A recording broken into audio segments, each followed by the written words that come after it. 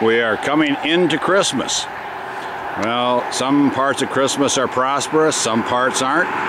No vacancies here at the Christmas Motel and Lodge. Not sure if there are ever going to be vacancies again here. But we are about to wander into the town of Christmas on June 10th, a little bit off from the Christmas schedule. We are. This is a road walk portion going through the town of Christmas. Town of Christmas now looking real healthy. You can see we have road work ahead. And the Christmas Mall with its party shop.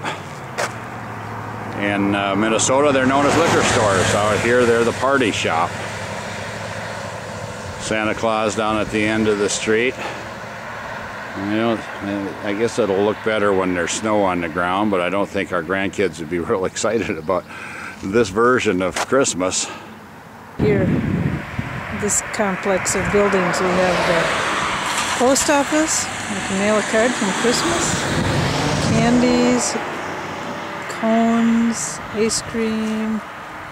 Mrs. Santa Claus, I think, is missing the top there, but can you see just to her right, the sign says, I have to get back further here.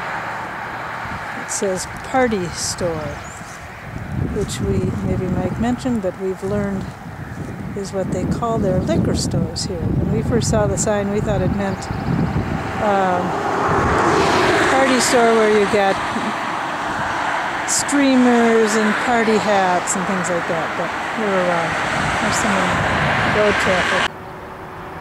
I'm thinking maybe the post office has moved. Doesn't look like there's anybody in there.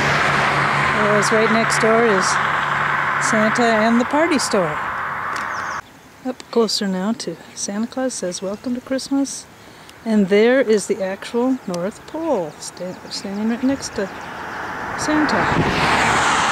And going this way, they're kind of mixing their holidays and their stories. We've got some children's stories, the old woman in the shoe, and I can't remember the pumpkin story. But somebody, and this is right here, Christmas Avenue.